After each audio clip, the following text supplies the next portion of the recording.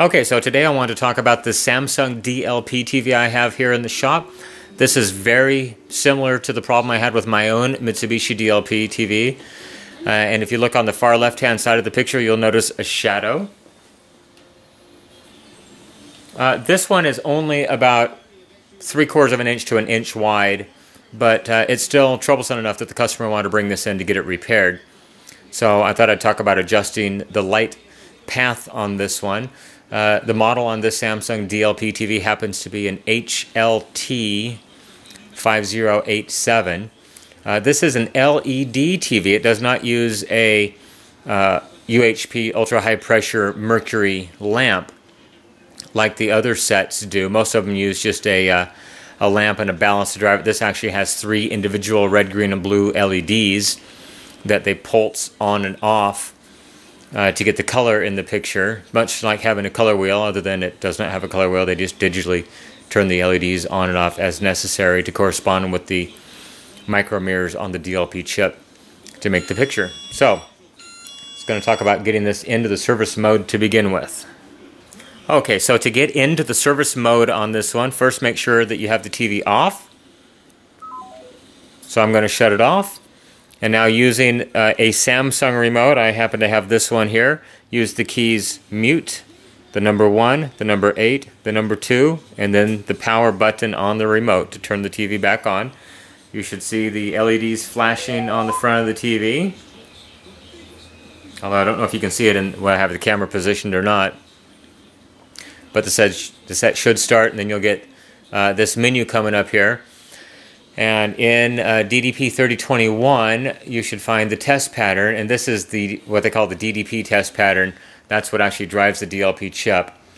And so there are several different patterns you can look at here. The white one is always the easiest to use. And as you can see on the far left-hand side of the picture, that there is a shadow. So I want to talk about adjusting that. One thing to look for on these LED TVs is they use a radiator assembly heatsink to cool the 3 LEDs, and the fins of the heatsink are spaced very close together, and they do get plugged up with dust, and I'll show you that here in just a second. So I'm going to need to pull the light engine partially out of the TV to get to the adjustment, and I'll show you what's going on there. So just a couple things to check on these LED TVs when you have the back off. This power supply is over here on the right-hand side of the rear of the TV. This is the LED power supply, and I've had problems with these capacitors being bulged. They'll cause no start scenario. The other thing to look for is this main input filter capacitor, and if it is bulged, then that tells me that you've got problems on the main power supply. Probably got a bad capacitor over there as well. There are 2 large capacitors, either 470 microfarads or 680 microfarads at 200 volts. And if one of those were to go bad on the main power supply, it'll cause this second capacitor over here to bulge as well. These normally just bulge from age. These all appear to be very good in this TV. There's none of them that are bulged whatsoever. They look good. But I have seen those. And most of these are always in parallel with each other. There was one version that actually had a 12 and a 16 volt output, so it had 1 extra capacitor. I believe this one only has the 16 volt output. So nevertheless, let me show you the cooling assembly, which is housed right in here. There's actually 3 heat sinks inside here. See if I can turn it where you can actually see. There's the radiator assembly. This one's for the blue right here. And what I'm going to do is position the camera and shine a light through it so you can see the dust that's gotten clogged up in there. So kind of hard to see on the camera, but you can see little white specks as I bring the light to and from the cooling assembly. That's the only really place that the air is passing through here. It's kind of hard to see how much dust is actually embedded in there, but there is a considerable amount. The best thing to do, like I have my shop vac that I use, I have it set up just as a blower. It does a very good job. Just blow some air through there and get that dust out of there. You'll be amazed at how much comes out. So I'm going to go ahead and do that right now. And unfortunately it's going to be kind of hard to see because of the angle the sun is shining in here right now.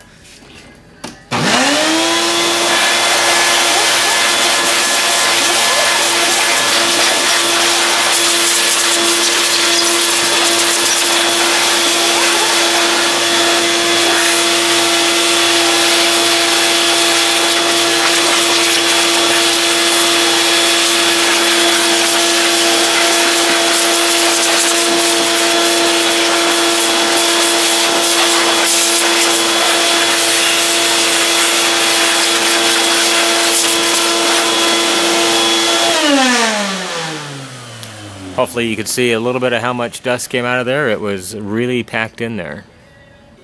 Okay, so once again, here's the same view as I put my light up to it.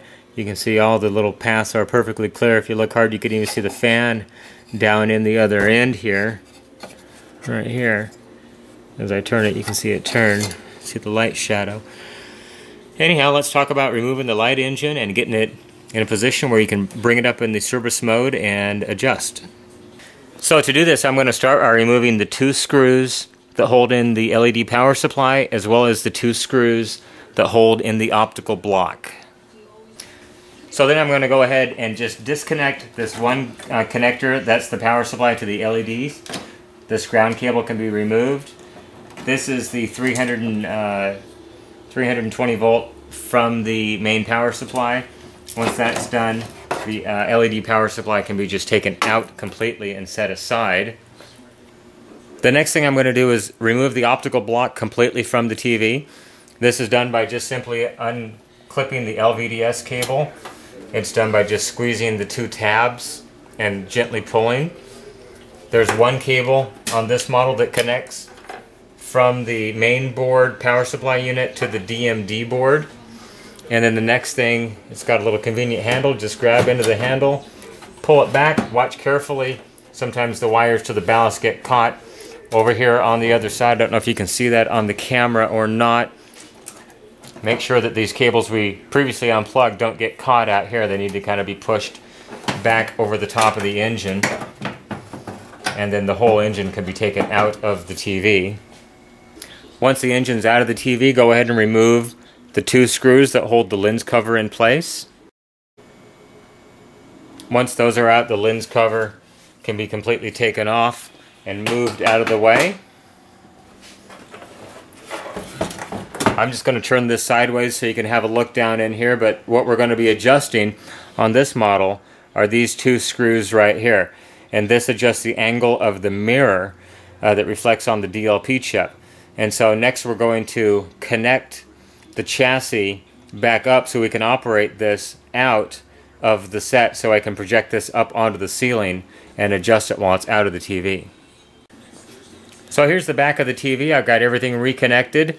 The LVDS cable is reconnected. I have reconnected the power cable from the main board to the DMD board, as well as I've got the power supply connected over here to the LED power supply. And I do have the 16 volt supply connected to the engine.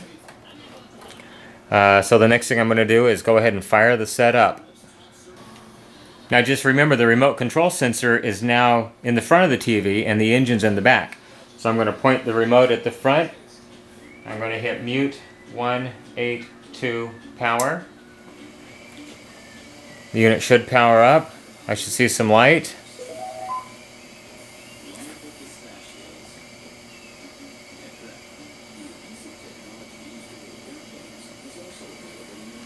There we go. I can actually see some snow projected on the back of the TV right here. So the next thing I'm going to do is I'm going to turn off the shop lights, point the camera up at the ceiling.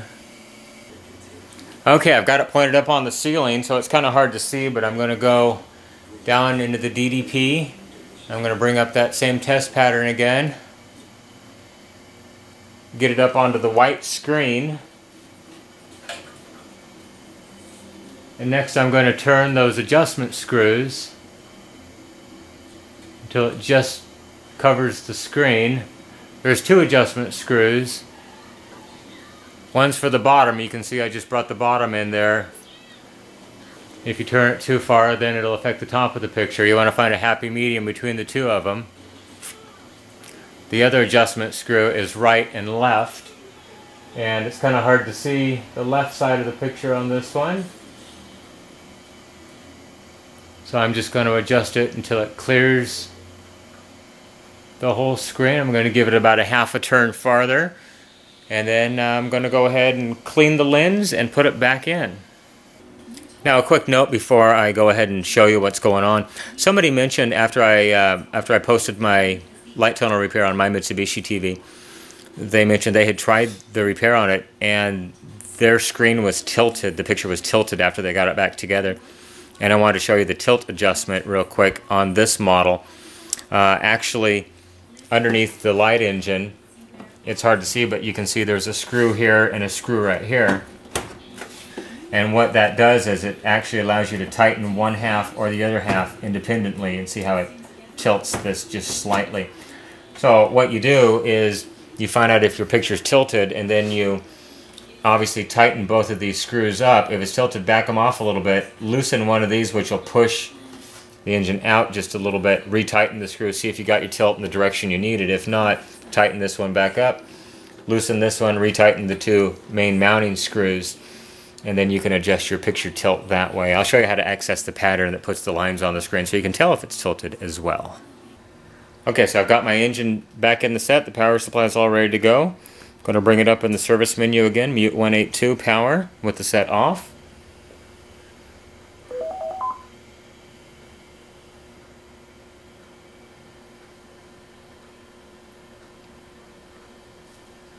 And real quick, I'll just go into the DDP option. We'll bring up that test pattern again. Let you look at the screen, bring up the white pattern. Hard to see on this camera because of how close it is, but it looks like it's got a hot spot in the middle of the picture, but it does not if you get back a few feet. It's not there, and as you can see, it's fully filled out all the way around. And so to go into the horizontal vertical position, just choose the very top mode here, HV position. It says horizontal 60, vertical 32. Just either press enter or move to the right or the left, and as you can see, there's little bars all over the screen, and those indicate the amount of overscan. On this particular one right now, I can see more on the right hand side than I can on the left hand side, so I'm going to move the picture a little bit to the right, as well as you can move the picture up and down. Hopefully you can see that on the video as I move it up and down. And so I'm just going to use this red line on the very top of the picture as reference. Hopefully you can see that one. Actually, you know what? I think I'll use the bottom. Probably easier to see on the video. And let's use the green line. So as you can see on this one, the green line is visible on the right hand side, but it's not visible on the left.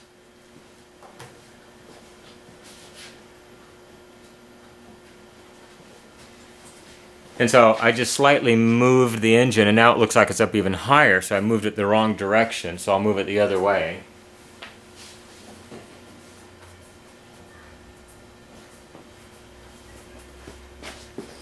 And that looks pretty good. Now I can see the green line completely on the right and the left. It does disappear slightly in the center, but there's really no way that you can get around that. So the deal is just try to find a balance between the top and the bottom of the picture, and get the lines as straight and as centered as you possibly can. There's not a lot of geometry adjustments on these sets as compared to like the Mitsubishi TVs. You can actually adjust the angle and the tilt of the light engine, and you can get the sides perfectly straight, and that eliminates any trapezoidal picture that you might have on the screen. So let's go ahead and get a picture on this one and see how it looks.